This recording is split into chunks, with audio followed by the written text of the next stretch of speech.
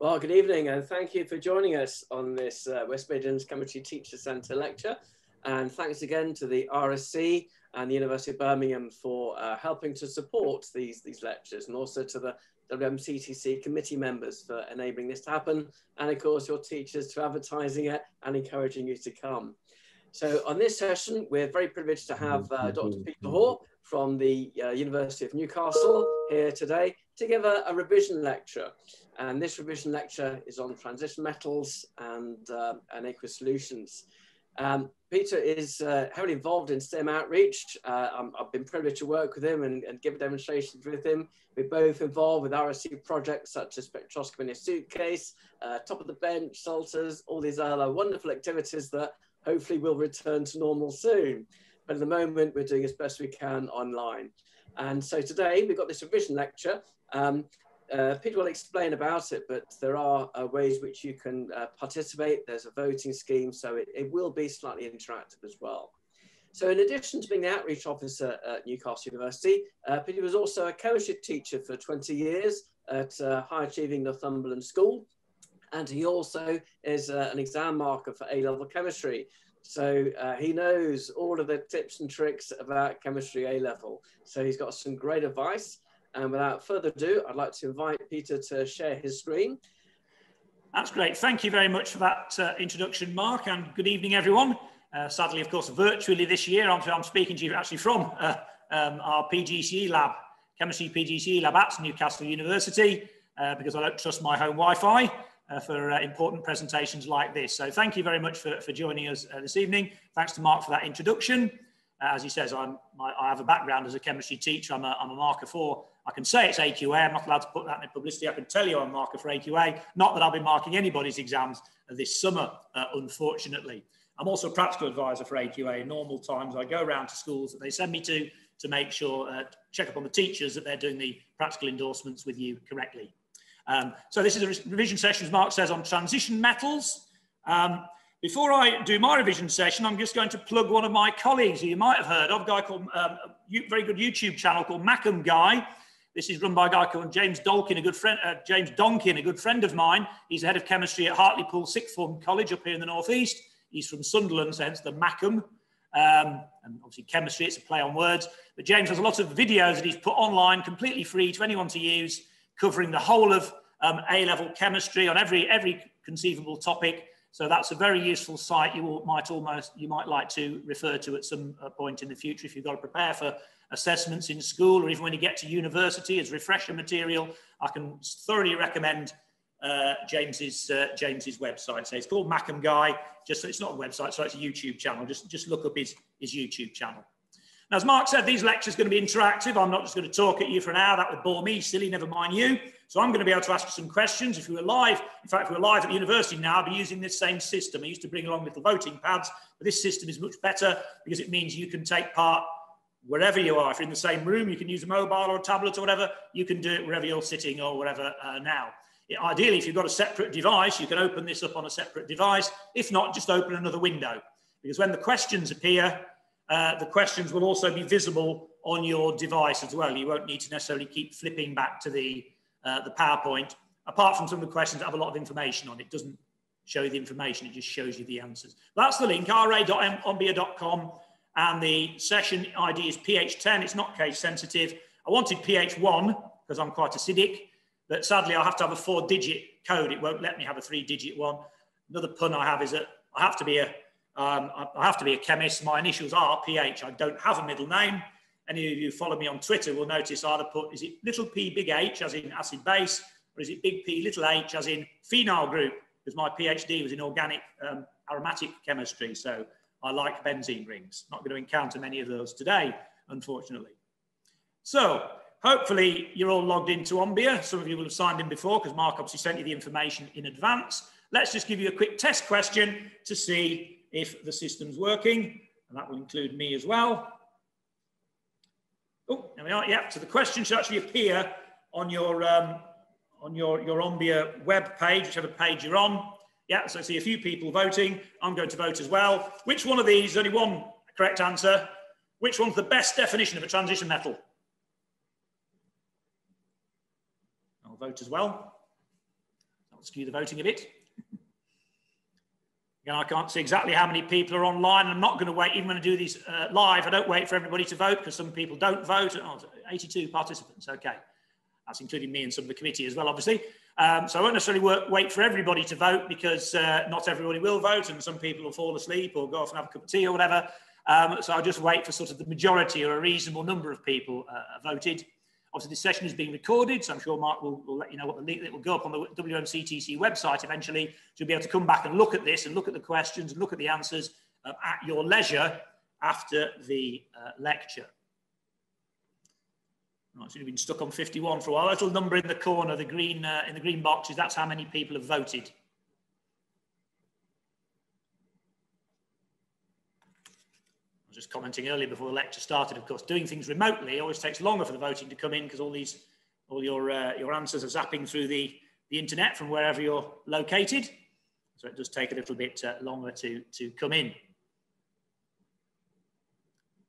Now, the initial rush of voting seems to have slowed down, so I'm going to close polling because when I do it, it will take a while for the answers to come up again because they're all coming through the internet to my laptop. If we were live in the lecture, as soon as you zap the answers and I press the button, you get the answers instantly because they're all instantly, you'd be zapping them directly to my laptop.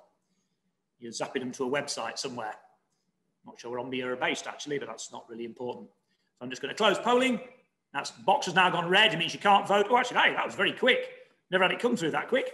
And I do an online lecture with our undergrads, our foundation year, each week. And there's not as many of them as you, and it doesn't take as long to come through for that. So the majority of you have gone for option 3. That's good. That is the best answer. A transition metal contains an incomplete D sublevel, D subshell in either the element or one of its ions. The other 3 statements are all correct, but they're not the definition of a transition metal. Okay, so they're all working properly. Other thing I'd just like to know, because this might influence what I talk about in this session, and we may, depending on which exam board you do or did, we may miss out some bits, because I do whole day revision workshops around the country in normal times. I'm not running them this year. Obviously in the West Midlands, I usually run them hosted by Wolverhampton University each year, usually in early May. And they're generic. They cover all the exam boards. But I don't cover transition metals in those workshops because the transition metal content varies quite considerably between the different boards. It's probably the one topic where the content does vary quite a lot between the exam boards. For most of the topics, the content's pretty similar apart from the odd little sort of minor point. The transition metals, there's some significant differences between the major boards. So I'm interested to know what you're studying because depending on which answer you give me, there may be some bits we can sort of cut out if they don't apply to many or any people. Mark has also emailed you, as he said, the PDF of the revision notes. I would normally give out a paper copy at the lecture. If you've got those handy now, you might find them useful. You'll certainly, hopefully, find them useful. They're a good summary of everything in transition metals. We may not look at everything in them today, but there's it's a useful summary you'll be able to use if you're revising for assessments and so on in school, or to take to uni with you if you're going to do anything chemistry related. Okay, that's the majority of you. Let's just have a look. Vast majority AQA, that's good. You can stay then. I'm being facetious. Everybody's very welcome because there are a couple of bits of the spec on this thing that only apply to AQA, but there's a majority of you are AQA. Apologies to the few of you who aren't. I will mention the AQA only stuff, but not for very long. Okay, so let's crack on and look at transition metals. So we're concerned at A level with not the whole of that yellow block. Again, there's our Newcastle periodic table. If we're doing this live, I'd have given you all a free copy at the lecture, but obviously I can't send them through the internet very easily. And it's not that whole yellow block. And at A level, you're just concerned with looking at the first row. And in fact, not even all the first row now. When I started teaching in the late 80s, we did the chemistry of every element in the first row of the transition metals. We don't do that now. We just do chemistry of selected elements across that row. So we've already said it's an element with an incomplete or partially filled D sublevel in either the element or one or more of its ions. You'll see the OWTTE will appear a few times today, appears very regularly in mark schemes. If you've ever looked at mark schemes or exam board resources, it means or words to that effect. It means you don't need a word perfect definition. You just need to get the gist of it right. So that's what OWTTE means. So electron configurations. So you only have to do the first row because at A level you only have to do for the elements up to element number 36. They all start, of course, AR4S2. because you fill the 4s orbital first. The 4s is the first one that comes out of order. 4s is slightly lower than 3d, or you can argue it's at similar level. The 4s is filled first, then the 3d's filled first. But when you ionize them, you lose the 4s's first, because 4s and 3d have fairly similar energy. So you fill 4s first, but then you empty them first when you ionize it. So a little tip for you, no transition metal ions in the first row, no ions have any 4s electrons. So if you write an electron arrangement for the ions, for an ion in the first row transition metals, and you have 4s1 or 4s2 in it, we can guarantee it's wrong, because there are no 4s electrons in any transition metal ions in the first row. So they are the number of d electrons that you'd expect them to have. Come back to that in a moment, because there are 10 elements across there. So D1 to D10, D shell can hold up to 10 electrons. So they're what you might expect them to have in the ground state, in the atoms, in the element. As you probably know, not all of them necessarily do, which is one of the things you need to remember, the ones that don't follow the pattern. So we're going to have a few quick questions to work out the electron configurations of a couple of transition metals and their ions. So which one of those is the correct one for vanadium metal? I should have said at the start, so I should have said to Mark earlier, you'll need to see a periodic table.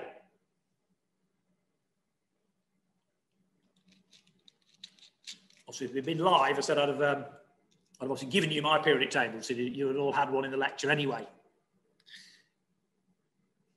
You'll also need a calculator a bit later. We're going to do a little bit of, we're going to do some sums a bit later on in the second half of the lecture. So you don't have to, you can use your mobile phone or your computer, obviously, as a calculator, but you will need a calculator.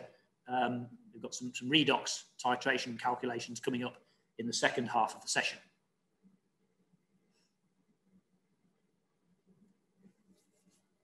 So, of course, this is the element, so the element's probably going to have 4s electrons in. These questions didn't used to be useful when I started doing these revision workshops 12 years ago, because there didn't used to be multiple choice questions at A level at that point. Now, of course, there are. You get multiple choice questions in one section of each of the papers. So this is now more relevant sort of exam or assessment practice than it used to be for most of the time in running these workshops, where there weren't any multiple choice questions in the A level papers for a number of years. So, of course, you can always eliminate one or two answers from multiple guess questions, as I sarcastically call them, because one or two of the answers are always silly. And then, of course, it's always avoiding the distractor, the answer that you might think is right, but is actually wrong. It's sort of the misconception question. Okay, that's the majority of you. Most of you have gone for 2. That is the correct answer. Yeah, it's the third one along. It's the element. It is 4s2 3d3. What about chromium?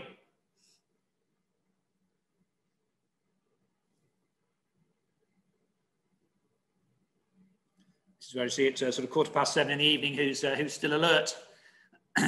Electron configuration of chromium.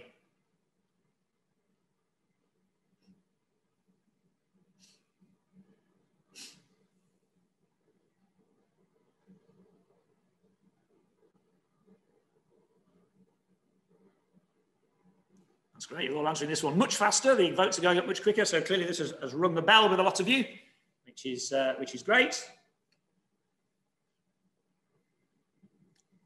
Okay. Yeah, again, vast majority of you gone for 3. Yeah, chromium is one of the 2 exceptions. It's not 4s2 3d4. It's 4s1 3d5. There's something special about having d5 or having d10, because that's exactly half full or exactly completely full. And so if they're one away from that, if they're d4 or d9, sorry, they'll flip an electron from s to d, and there'll be 4s1 3d5 or 4s1 3d10. What about the iron 2 ion? If you remember what I said a couple of minutes ago about the electron arrangements of ions, there will be at least one answer here you'll be able to immediately eliminate as being rubbish, and you can concentrate on the others that might be right.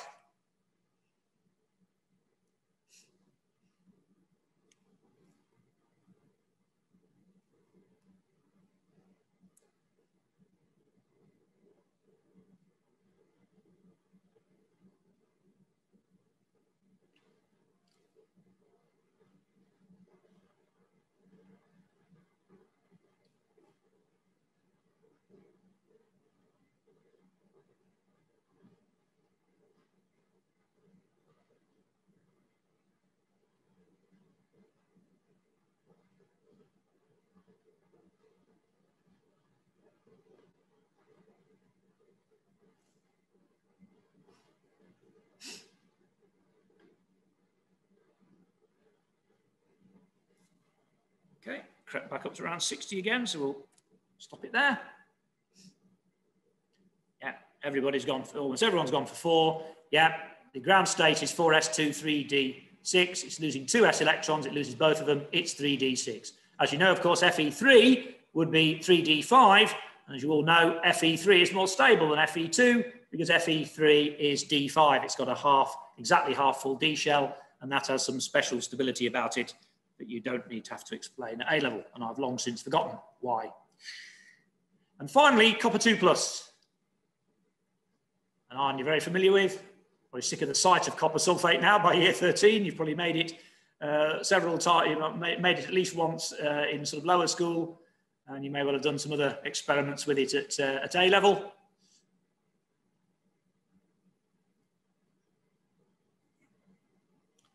So which of those is Cu2+?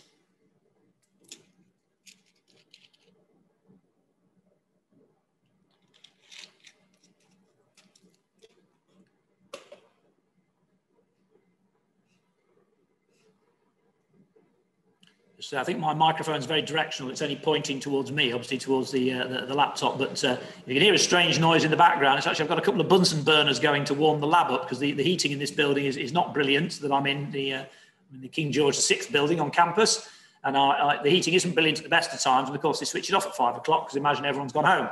So I usually have to stick a couple of Bunsens on to produce a bit of heat. And that's why I've left my jacket on as well. Answer my own question. There we go. I've just got Ombia open so I can see that the questions are coming up. Okay. That's great. Yeah, we've still got more people joining us. Good evening, welcome. Almost everyone there has gone for number 3. Again, it is number 3, yeah. 4s1, 3d10, of course, is ground state of copper, but it'll lose that 4s and it'll lose one of the d's.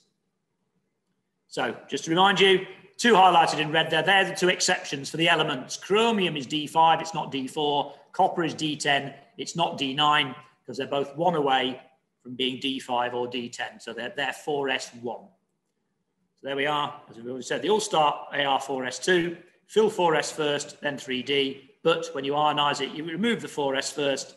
And the 2 exceptions, as we've just identified, for the elements are chromium and copper. They're both 4s1. They're not 4s2. Okay, just to briefly mention something about oxidation states. We'll talk about redox a little bit later on in the presentation, oxidation number or oxidation state. But just, I often get a lot of students asking me, well, how do I know if it's if it is a X3+ ion or is it an X5+ ion or whatever? And the basic rule that seems to work all the time, there's always a lot of exceptions to things in chemistry, aren't there? But no ions have 4s2 electrons is the one that works all the time. And this works for group 1, for the first period of transition metals as well. If their oxidation state 3+ or less, they will be a simple ion. So vanadium 3 is V3+, iron 2 is iron 2+. Yeah, they're probably complex ions. In aqueous solution, they'll have water stuck to them or some other ligands, but they are the simple ion. They're not bonded, chemically bonded to anything else like oxygen and so on. So 3+ and less, simple ion. 4+ or more, you won't form 4+ or 5+ or 6+ ions. That requires far too much energy. The ionization energy is far too high. They will be covalently bonded, and they're usually oxyanions. They're usually the metal atom covalently bonded to oxygen. So there's some classic examples of ones that are probably on your spec. There are other examples as well, but things like manganate 7, dichromate 6, VO3, VO2+, and so on, they don't exist. There isn't an Mn7+ ion with 4 oxides stuck to it in the manganate ion. It's Mn with covalent bonds to oxygen, and it carries a -1 charge. So +3 or less, simple ions, +4 or more, always one of these oxyanions like that. They're never, you don't get Mn7+ or Cr6+. Require far too much energy. Okay, let's now look at complexes, because they're a very important part of the transition metal chemistry. So as you know, a complex, you need to be able to define all these, of course. So I have, and they're defined in your notes. So a complex, of course, is a molecule or ion made up from 2 or more species that can exist on their own. So the metal ion can exist on its own, and whatever the ligands are can exist on their own. A ligand, of course, is anything which has one or more lone pairs of electrons. It can be an atom, rarely. In your case, it's going to be an ion or a molecule. So, of course, a ligand in inorganic chemistry, something with a lone pair. In organic chemistry, and I'm an organic chemist by training, my PhD is in organic fluorine chemistry. In organic chemistry, a thing with lone pairs is called a nucleophile. They're exactly the same thing. Just annoyingly, inorganic chemistry and organic chemistry give them different names. But ligands and nucleophiles, exactly the same thing. The generic term for all of them, that again, it's on some specs, but not on all, is of course they are Lewis bases.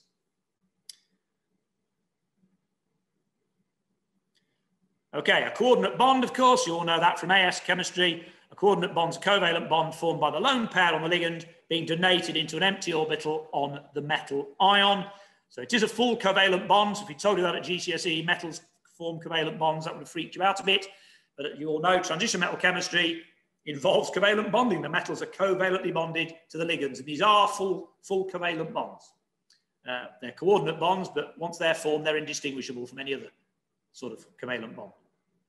And the coordination number, of course, is the number of coordinate bonds, the number of lone pairs being shared between the metal ion and the ligand. In some older textbooks, they'll sometimes say it's the number of ligands. It's only the number of ligands if they're monodentate, if they only have one lone pair. So that's not a good definition. Correct definition of coordination number is the number of lone pairs donated to the metal. Some ligands can donate all 6. We'll see one later. I'm sure you know about that one already. Okay, so the convention for writing complex is to do them like that in square brackets, which gets a bit confusing with concentration sometimes, because that's also in square brackets. So I presume if you had a concentration of a ligand, you'd have to have square brackets in square brackets, which would be a bit confusing. They don't tend to give you transition metal questions, in rates questions.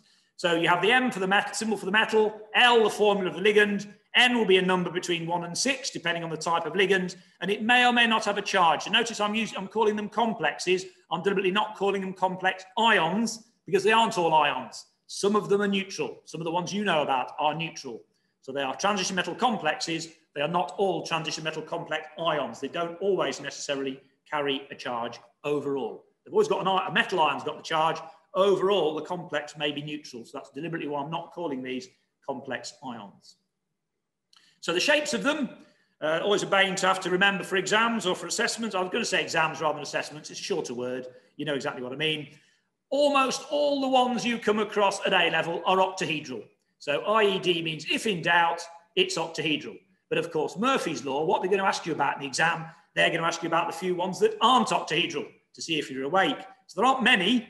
The only ones that are tetrahedral that you come across are the ones with chloride as the ligand, either cobalt or copper or both, depending on your exam specification.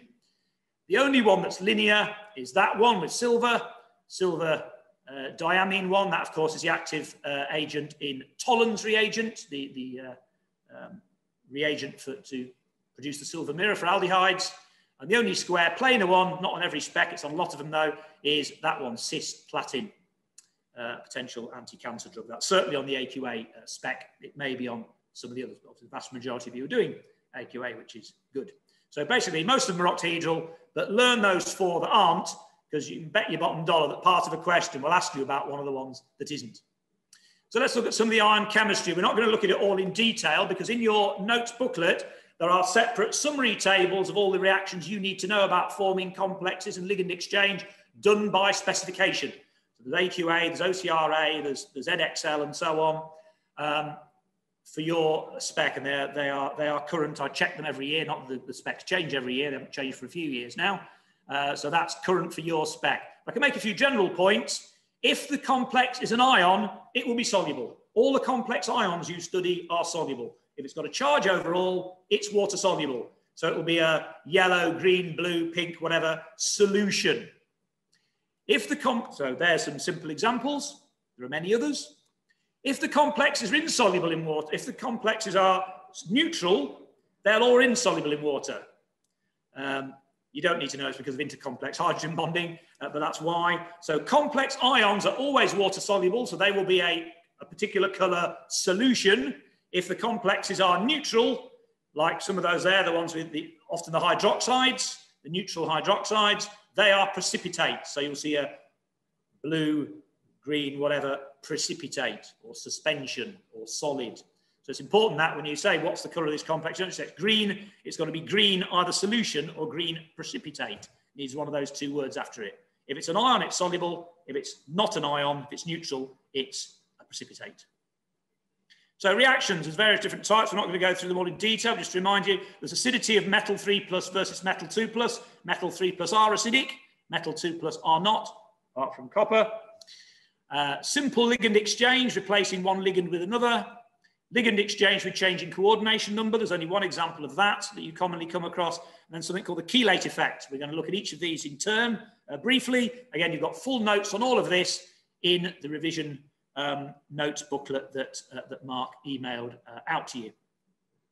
So acidity, most of you are doing AQA, so we'll briefly mention this. Apologies to the few of you who are not doing AQA. This is only on the AQA spec, I believe, currently. So metal 3+ ions are very small and highly charged. They're highly polarizing. They can distort water molecules sufficiently that they actually dissociate, the OH bond actually dissociates and they lose H+, as in that equation on the right there. And so the H+, of course, protonates water. And so we get the hydroxonium ion, H3O+, which is what causes things to be acidic. You don't need to remember these numbers, but for metal 3+, it's about 1 in 1,000 that does it. So that's 10 to the minus 3. So that'd be a pH of 3. That's quite reasonably acidic. Metal 2+, it's the same metal, it's only 2+ ion, it's only lost 2 electrons, so it's larger, the charge is more diffuse. Metal 2+ are not as polarizing as metal 3+, so they can't polarize, distort these OH bonds in the water ligands anywhere near as much. It's only 1 in 100,000 roughly that dissociates. You don't need to remember these numbers, but you can see it's an extra, factor of 100. So a solution of metal 2+ is only going to be around pH 5. It's a much weaker acid. And in fact, metal 2+ solutions are not usually strong enough acids to react with carbonate, for example, and give effervescence. There's some acidity equations, which you'll have to know how to write each of these if you're sort of AQA. The first 2 steps, either water or base will do that, OH-.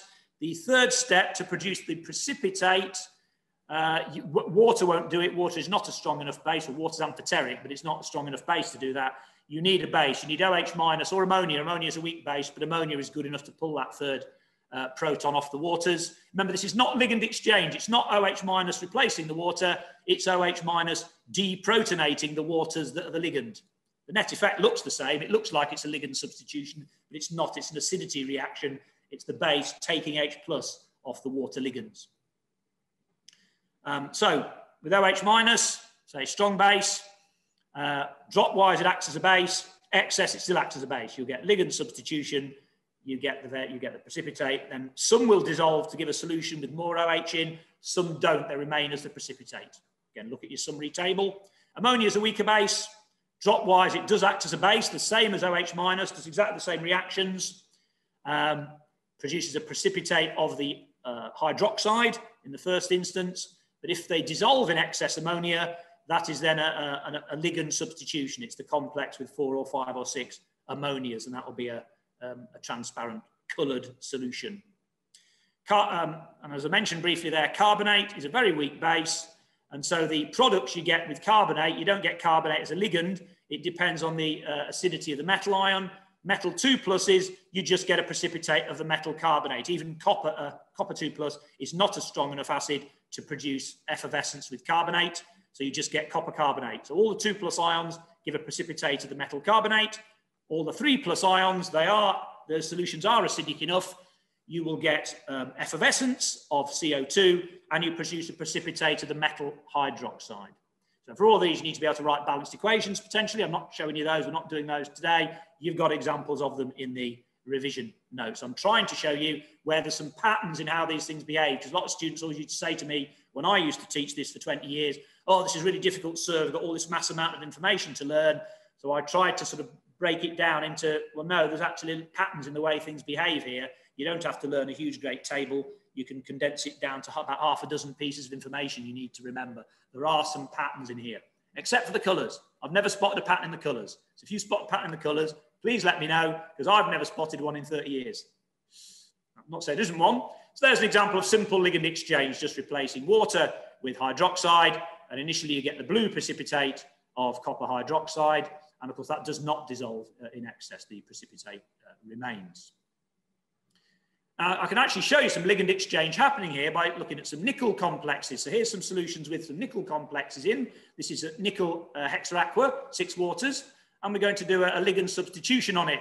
So here's the nickel complex, 6 waters bonded to it. I'm going to substitute 2 waters at a time with a bidentate ligand, ethylene diamine, or 1,2-diaminoethane, you'd have to call it, or it's often called EN for short. So let's show you doing the first one. The first beaker is going to stay as a control.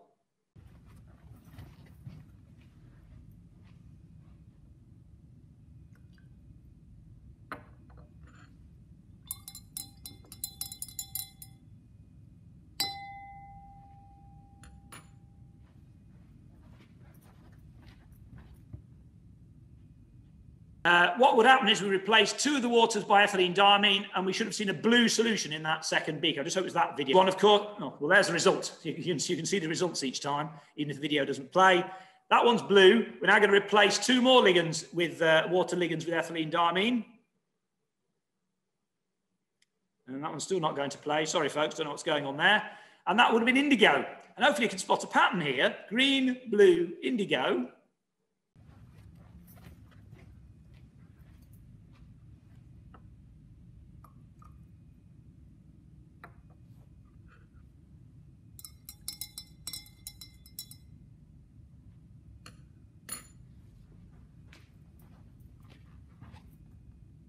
There we are, it's indigo. And usually now everybody gets the colour of the last one, even reception kids in primary school, when I do this as part of one of my other lectures called Colourful Chemistry. I don't do transition method revision with reception kids, but when I do a revision, I do another lecture called Colourful Chemistry, I do this demo, you'll all be shouting violet at me now, because it looks like the last 4 colours of the spectrum: green, blue, indigo, violet.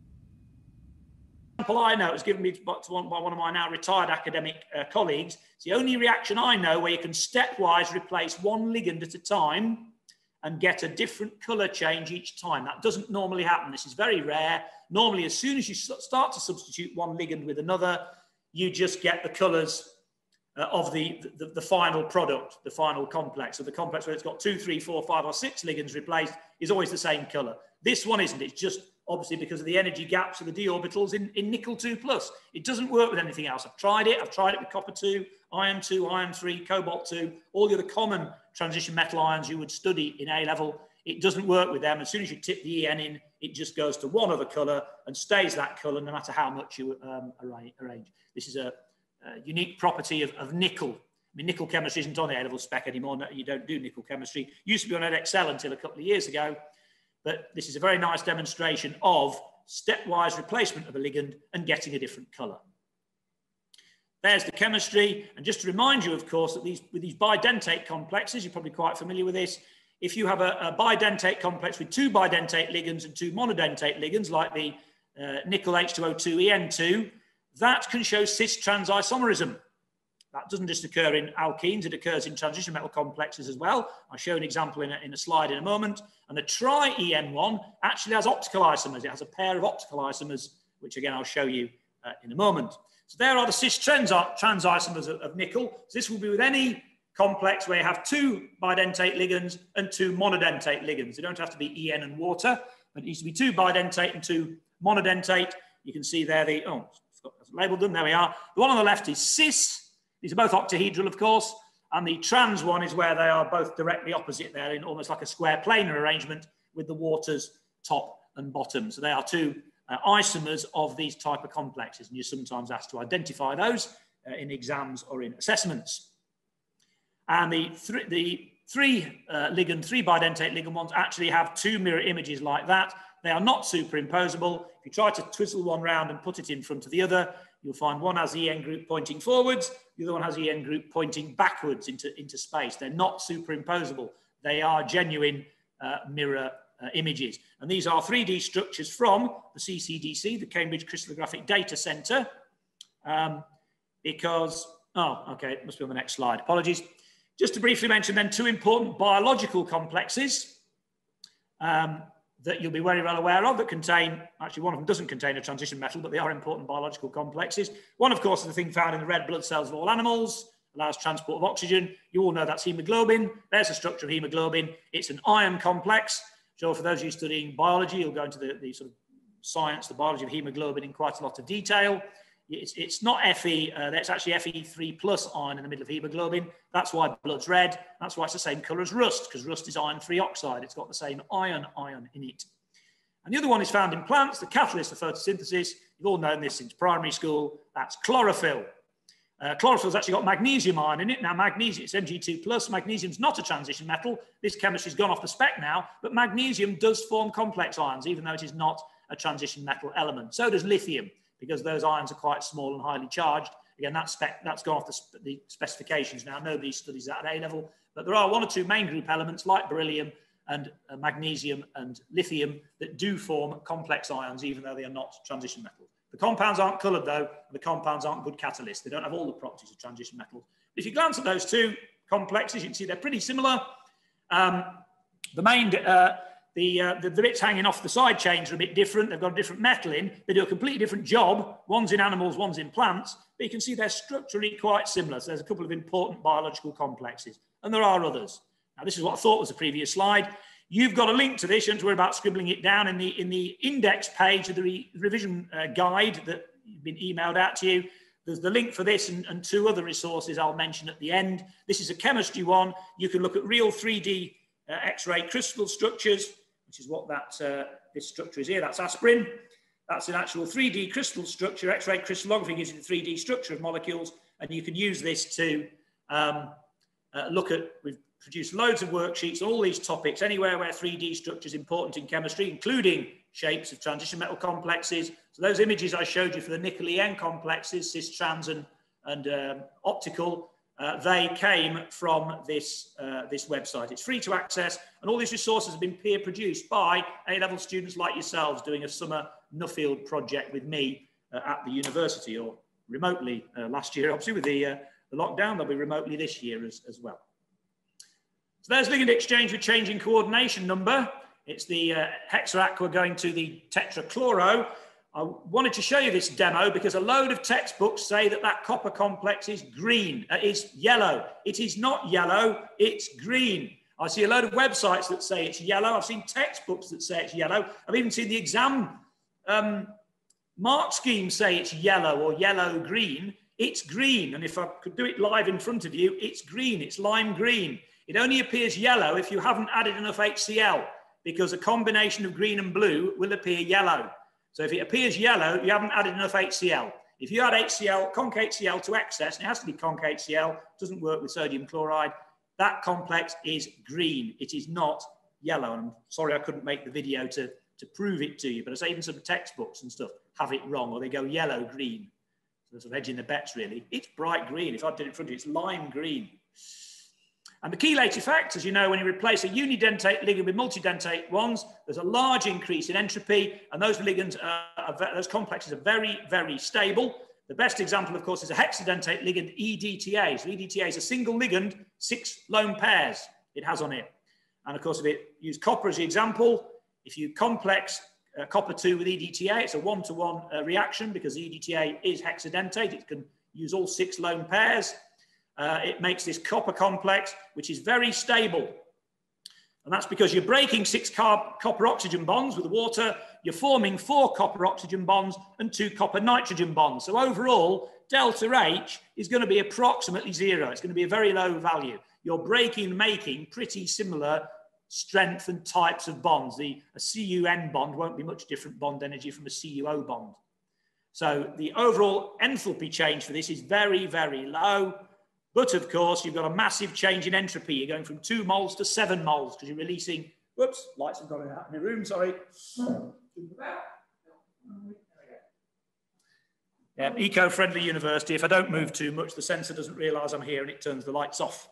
So I was plunged into darkness during the daytime, doesn't matter. So we've got a massive increase in entropy here, plus 5, because we're putting 1 ligand in and releasing 6. So massive increase in entropy. And because of that equation, of course, Delta H is very small. It's approximately 0, a very, very low number. Delta S is very large. So delta G is going to be very negative. It's a very positive Gibbs free energy. This is going to be a very feasible process, and it's going to be very stable. You aren't going to reverse it the other way and go from 7 moles back to 2. And hopefully, again, if I'd been able to do these demonstrations for you, I would have shown you this. I'd have made this copper EDTA complex, which is a blue solution. I'd have tipped loads of sodium hydroxide in. We would have seen no precipitate at all of copper hydroxide. You will not displace EDTA by any monodentate or bidentate ligands. The driving force, the entropy to keep that complex is very, very strong. It won't revert. So there are some patterns to learning these reactions. You need to look at the specific ones for your specification, whichever board you are doing. But there are some general rules that I mentioned earlier. For example, every aqueous ion you do gives a precipitate of the metal hydroxide when you add dropwise NaOH. And when you add dropwise NH3, you get the same thing. You get a precipitate of the metal hydroxide. So there's X number of reactions that boil down to 1. They all give a precipitate of the metal hydroxide. They'll do something different with excess NaOH or excess NH3. So you need to remember those 1 or 2 examples. But there we are. All with dropwise NaOH and NH3 give a precipitate of hydroxide. All of them, all 2, on some specs it's only 1, all 1 or 2 that react with concave Cl all give a solution of MCl4 2-, because it's only either cobalt or copper. It'll be one or other or both, depending on your specification. So there are some patterns. You've got specific examples in your booklet that you've been provided with. There's a summary table of the actual colours and shapes and formulas of each of the complexes. And then there's my set of condensed rules of what you actually need to remember all that information in the table. So except the colours. I've never spotted a pattern in the colours. So redox titrations, this is sort of the penultimate part. We might just do one calculation, bearing in mind the time, and I'll skip through the second one. These, of course, work the same as acid-base ones, just the stoichiometries are more unusual. Instead of 1 to 1 or 2 to 1 or 3 to 1, which is all you'll get in an acid-base titration, you can get weird ones in redox. You can get 5 to 2. No, it's 10 to 7. It's 10 to 8. Boom, boom. You can, sorry, my jokes don't get any better. You can get 3 to 5. There's one that's 3 to 7. I can't remember what it is. I remember I used to set it for my students to balance at A level. It's a redox, 2 redox half equations, and the balanced one was 3 moles of one to 7 moles of the other. And I cannot for the life of me remember which system it was. I'll have to dig out my old A level file at some point or other. So remember the 3 steps. Again, there are other ways to do this, more than one way to skin a cat. So if I show you a different way here than you use or you've been taught to do these calculations, that's fine. More than one way to skin a cat. As long as you get the correct answer in an exam, whatever method you use must have worked. That's how we mark calculations. We look at the right answer. If the answer's right, you get all the marks. I'm not encouraging you to put the right answer down, though. Far from, well, I'm encouraging you to put the right answer, but not just the answer. Far from it. Always show you're working, because if you do make a silly mistake in exams and assessments, like even very bright students, very able students who can do these calculations standing on their head normally, you can make silly mistakes in exams and assessments that you don't make any other time. If you've got your working set out, we can see where you might have made a mistake. One mistake carried forward is allowed. If you get step 1 wrong, you work out the wrong number of moles, you apply that wrong number of moles correctly to all the other steps of the calculation, and A2 calculations often have 4 or 5 steps to them, you will score all the marks, bar 1. It's called consequential marking. If you just give me a wrong answer and nothing else, you're going to get 0. So always show your working. I'm sure your teachers have hammered this point into you for a number of years, even at GCSE. But my method is the how many moles 3 times. There are other ways to do it. This is a standard one. Work out the moles of the one you know, often uses a titer. Use an equation to work out the moles of the other one it's reacting with, and then convert that into the required answer. So step 1 and 2 are always worth a mark each. Step 3 could have several parts to it, depending on what you're required to work out as your final answer. So I'll show you a quick example here. I think this is the same one you've got in your booklets, actually. There's a quick example, 25 centimeters cubed of oxalate. I'll say oxalate, it's easier to say than ethane dioate. Reacts with 22.7 of 0.2 mole of manganate. Calculate the concentration of ethane dioate. So the moles is the manganate. So CV over 1,000, or however you want to work it out. It's 4.54 times 10 to the minus 4. There's the equation. It's 5 moles to 2. We've got the 2 moles, the manganate. We want the 5 moles. We've got to multiply it by 5 over 2. It's got to be bigger. That's how I remember which way around the ratio is. So it's 1.14 times 10 to the minus 3 moles of oxalate. Concentration then is 1000 N over V. V is 25, given in the question. N, you just worked it out.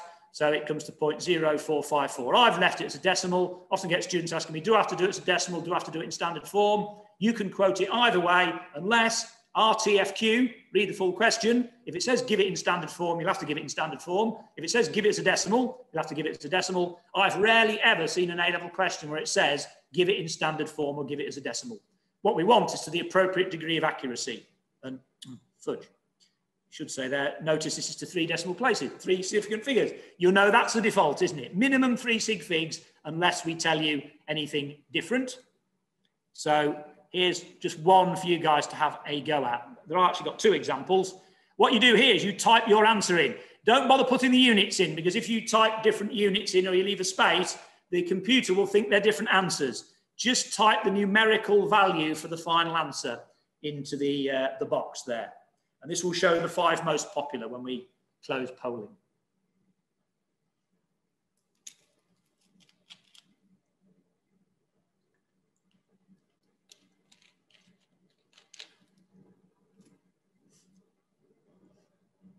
We'll say there's 2 examples of this, but we'll just do the one because I'm conscious of time. I'll then break out of my PowerPoint. We do have a section on electropotentials, but that's going to take too long to do. I'll zap out of that and we'll just go at the end one on as a very short section on catalysis, which has got a couple of videos in, which hopefully are going to work. But of course, while you're looking at this question, I can't go advance ahead in the PowerPoint and see if I can get my videos to work. I've got no idea why they're not.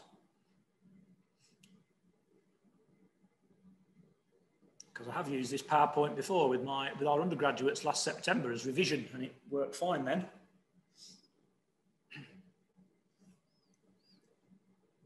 So if you just type a numerical answer into the box, obviously you'll have to do it as a decimal because you can't really write, that's one only disadvantage on B, you can't really put something in standard form.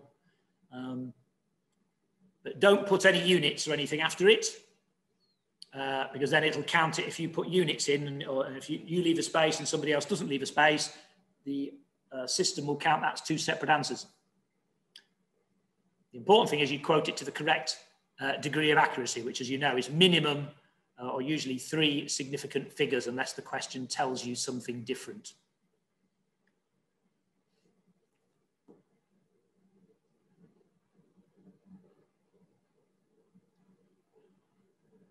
Oops.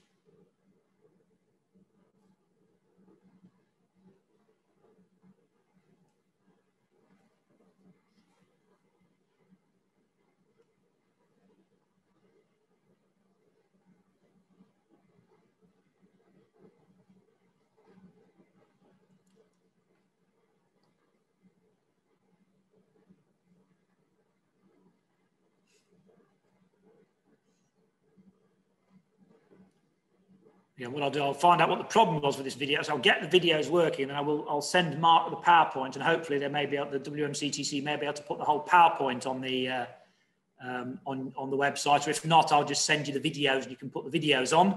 It would be nice for you to see them, because the last section we're going to do for the last sort of 5 minutes, I'm going to show you a couple of an example of each of the 2 types of catalyst. Because we've already said transition metals are very good catalysts. So the final section I'm going to briefly look at after this question is to look at catalysis. And I do have a couple of quick video clips that are about a minute long each, showing you each of the 2 different types of catalyst actually working, a couple of demonstrations. Again, if the video doesn't play, I'll sort that out afterwards. I'll either send Mark the videos or I'll send him the PowerPoint with the videos working. I'm sure we can find some way of making that available to you.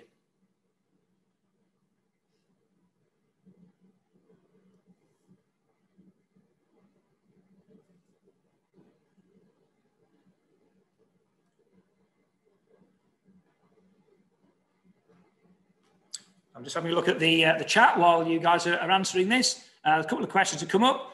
Someone said, is the equilibrium sign essential in AQA? That's where you're doing the, that's the, I think the formation of the metal aqua ions. I'd say yes, because you will know, of course, that acid-base systems are all equilibria, aren't they? You know, Ka and so on. So those acidity equations I was showing you, they do need to be equilibrium symbols because they are equilibrium processes. You can shift them one side or the other by changing the concentration or changing the temperature, like all acid-base systems are equilibria, aren't they? What's the M mean? Sorry, that's me. Capital M. That's because I'm old. Capital M. It means the same as mole per decimeter cubed. I hate writing mole per decimeter cubed because I'm male and I'm lazy. So I write capital M. It would be quite acceptable if you put that in an exam. Capital M is an accepted symbol that means mole per decimeter cubed. I just write capital M because it's easier to type one letter than try and type 6 and have to do superscript. But capital M means molar, moles per decimeter cubed. It's an accepted alternative to putting mole dm minus 3, and it's a lot quicker than putting mole dm minus 3. So sorry, I'm old school. I've been used to doing that for a very long time. So apologies. I should have mentioned that. I just take it as read. So yes, someone said the recording and the PowerPoint. Yes, Mark will put the recording of this lecture onto the WMCTC website at some point in the next few days or whatever. And I'll say hopefully I'll get the videos working and then send Mark a copy of the PowerPoint, and hopefully he'll be able to put the whole PowerPoint up on the WMCTC website. I'm sure he'll probably email you when he's done that, or Mark will be able to tell you at the end of the presentation in a few minutes' time. Oh, tiny URLs aren't working. Oh dear! I don't know what I've done there. Then I shall have a look at those afterwards. Thank you very much. They should be correct. They were working when I typed them in. Do you mean they're not working when you click on them in the PDF, or they don't work if you actually type the URL into a browser? Oh, now that's worrying. I understand them. They're probably not hyperlinks. They probably don't work if you click on them in the PDF. But if they're not working at all, that's a bit worrying. I'll look into that. Thank you. Unless the tiny website's temporarily down, which I'm not obviously going to look now. But thank you for advising me of that. I shall have a look after the lecture. All I can surmise is that they are the right links. All I can surmise is perhaps the tiny website's down for maintenance or something. It's American. So perhaps the Chinese have hacked it or something. No, I didn't say that. Right. So I will look into that. Sorry. Right. That's a number of you voted. I voted as well. Hopefully I got the answer right. This will just give the five most popular answers.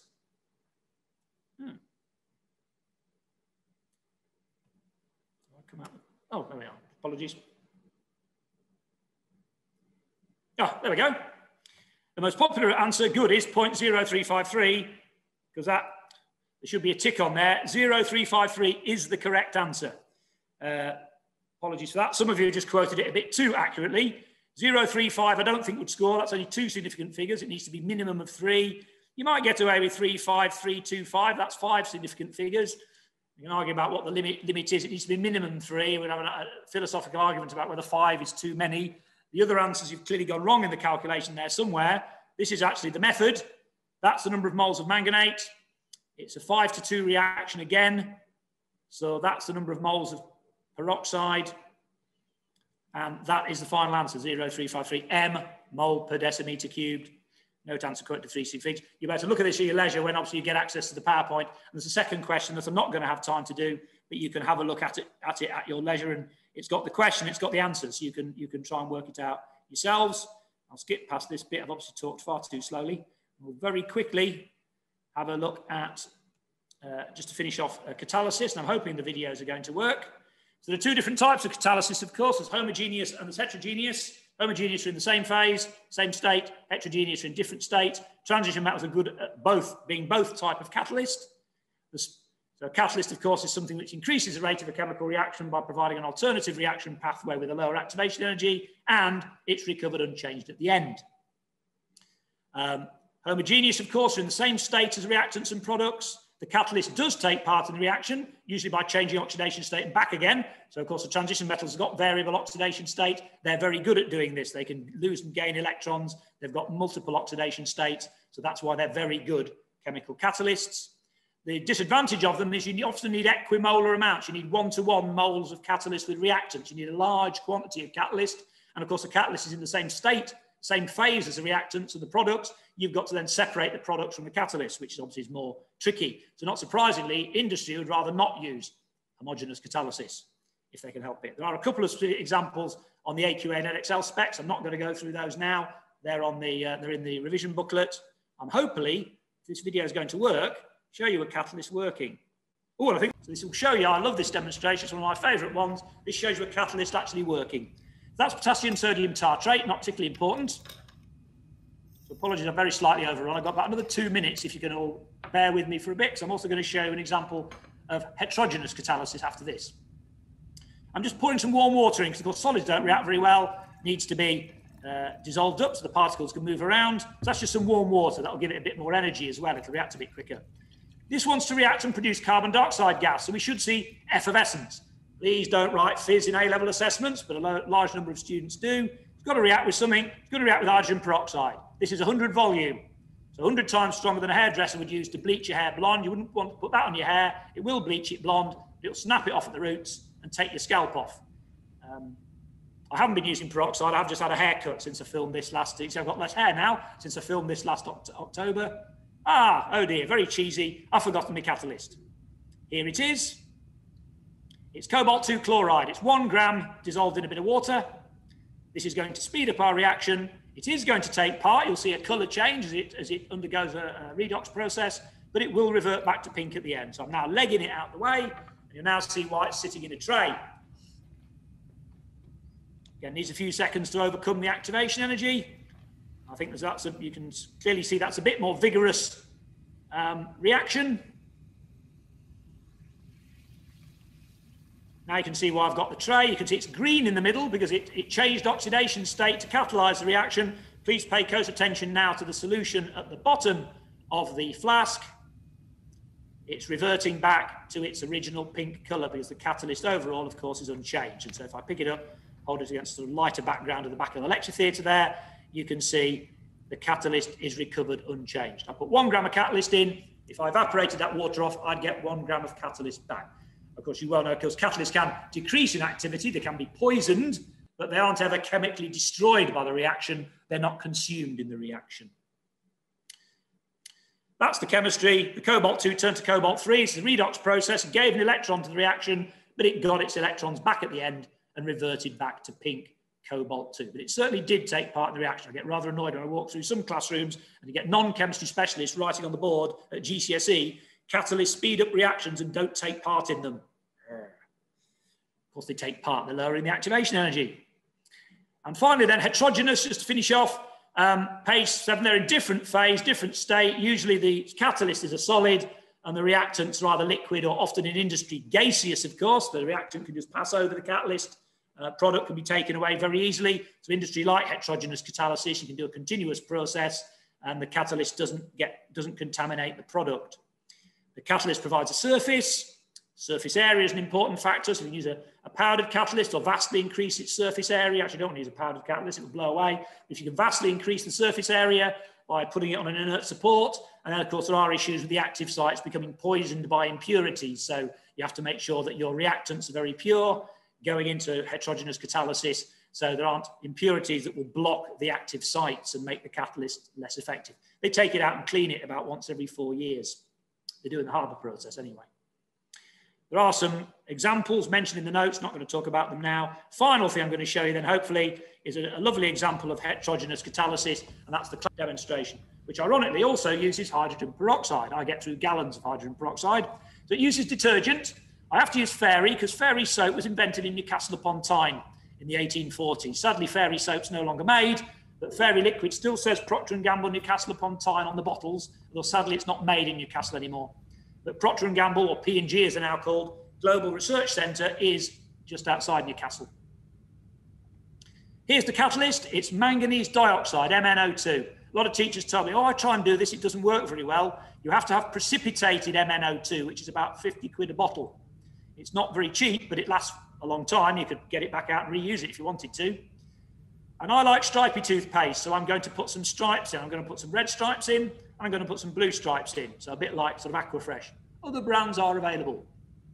I'm not sponsored by P&G or Aquafresh. So there we go. A lot of people like to do elephant's toothpaste with Ki, potassium iodide. That's not really a catalysis reaction, but it Younger kids think it's great because it all comes out brown with the iodine and looks like poo. So of course they all find it highly amusing.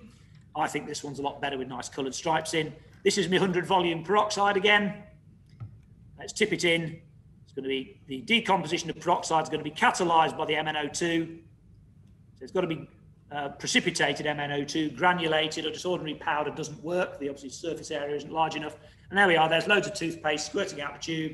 It's not really toothpaste, of course, it just looks a bit like it. And elephants are big, so they need a lot of toothpaste, even though they've only got 4 teeth.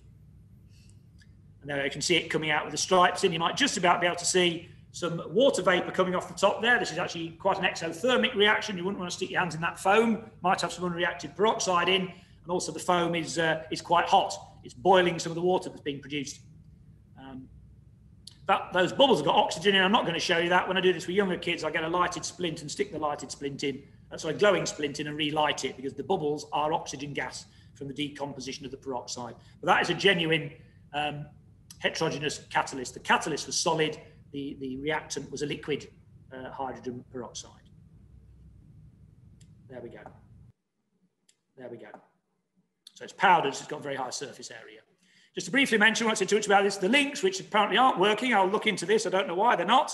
Unless I've typed something wrong, I'll check it after the lecture. That's a resource. Again, the links are in your booklet for both biology and chemistry, anything to do with biomolecules, DNA, proteins, enzymes, and so on, for both biology and chemistry, A-level. Again, all peer-produced by A-level students like yourselves. And finally, this one, just for A-level biology, it was produced last summer on lipids and anything connected with lipids. That's purely a biology project. Just a colleague who used to work at the Protein Data Bank moved to the Lipid Maps Data Bank, which is in Cardiff. But these are all UK-based worldwide databases. The first 2 are in Cambridge. This one's in Cardiff. So that's a biology resource, anything to do with lipids and related stuff. Very relevant at the moment because, of course, viruses and how to destroy viruses because they've got a lipid biolayer and how to break it up using soap. So all very relevant. And we're developing some chemistry stuff for this summer. Okay, sorry I overran a little bit there, folks, and my videos didn't work. Obviously, my technology's failed me again. So I'd like to thank the WMCTC committee for inviting me to give this lecture, Mark for hosting through the facilities of University of Birmingham, and for my university for letting me come and speak in my time off in an evening, or use the premises. And more importantly, yourselves, I hope you found something useful. Apologies the videos didn't work, and I very slightly overran. I will sort out the PowerPoint that I can send that to Mark and he can make that available to you through the WMCTC website or whatever. And good luck with your, apparently I've been told now they're not called CAGs this year, they're called TAGs, teacher assessed grades. Well, whatever they are, good luck with them. And I hope if you are going on to university in the autumn, I hope you all get where you want to go. And thank you all very much for listening. Excellent. Well, thank you very much, Peter, for that excellent revision lecture and also for the resources as well. I know it's like sometimes the videos don't work, so don't worry, if you send the PowerPoint to me or send the videos, when I put the recording of this up on the Cambridge site, linked to the WMCTC, I'll also put the PowerPoint so people can watch those videos as well. So that's not a problem. Or actually, if you send them to me, I can embed them in the video. Either way, we'll get the resources to you and then email you so you know the links. So the link is still there for the PDF. For those of you that haven't got the revision guide as well, that link is still valuable there. So thank you very much once again. Are there any questions? So lots of thanks. I don't know if you can see the chat, Peter, as well, but I can. I've put it up now, Mark. Thank you. Yes. Excellent. So yeah, lots of thanks come in, which is great. I don't know if I think you answered most of the questions as you went along. Actually, I don't know if there's anything else you want to say and answer. I just picked up there. Why do we times it by 1,000 at the end of the titration calculation? That's because you need to convert it into decimeter cubed and your volume's in centimeters cubed. So I always use that N, number of moles, is CV over 1,000. C is concentration, V is volume, and I always put the 1,000 in because it does the conversion for me. If you just remember that N equals CV, you've got to remember to divide your volume by 1,000 to get it into decimeters cubed. So at the end, if you're working out C is 1,000 N divided by V. You have to have the 1,000 in, otherwise your answer's coming out in moles per centimetre, not moles per decimetre. Wrong units. Excellent, thank you for that. And well, I'd like to thank Peter once again. I think he's on tour because someone said that they're going to see you tomorrow as well. Are you giving some schools lectures or something then? I'm doing a presentation. I'm doing the colourful chemistry lecture, which will have those nickel complexes in. So hopefully, in fact, it'll have those two. It won't have elephant's toothpaste in. It's got the nickel complexes in, and it's got the catalyst in action in. I'm doing a presentation for WMCTC, but hosted by Wolverhampton University tomorrow afternoon. Excellent. Well, I hope that I goes thought that was aimed at younger students. Obviously, a few older ones have nicked in. That's aimed at years 8 and 9, I think, isn't it? Or key stage 3 or something. But fine, more the merrier. Excellent. I thought it was. That's brilliant. That's brilliant. But no, thank you once again. And for those that are going to see Peter tomorrow, but also check out on the WMCTC website, because that gives the upcoming lectures as well. And I'm just starting to populate the links for registration, so those will be open as well, so you can look ahead to the venue ahead. Well, I'd like to thank everyone once again. Thank you to the committee, and especially thanks to Peter as well for giving up his evening and giving this really useful revision lecture. So thank you all once again, and I look forward to seeing you to the next event.